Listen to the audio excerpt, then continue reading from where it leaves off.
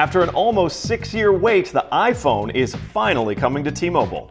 I'm Brett Larson with Buzz 60. At an event in New York City, T-Mobile announced they'll join the ranks of Verizon, AT&T, and Sprint by offering the iPhone. The iPhone 5 will roll out April 12th for a down payment of $99. That may sound cheap, but you'll pay $20 a month for 24 months, or $480 for a total of $579 for the phone. Still cheaper than buying an unlocked phone from Apple. T-Mobile says you'll save more than $1,000 owning the device on their network versus their rival and one-time merger partner AT&T. That's likely because of T-Mobile's unlimited rate plan. It'll set you back $70 a month and give you all the minutes, texts, and data you can handle. AT&T only offers an unlimited talk plan because, so many of us use our smartphones just for talking.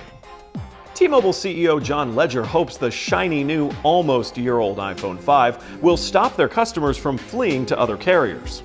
T-Mobile also said they'll offer the older iPhone 4 and 4S models, though no pricing was given for those. So T-Mobile gets the iPhone 5 just in time for the iPhone 6 rumors. Buzz 60, now you know, pass it on.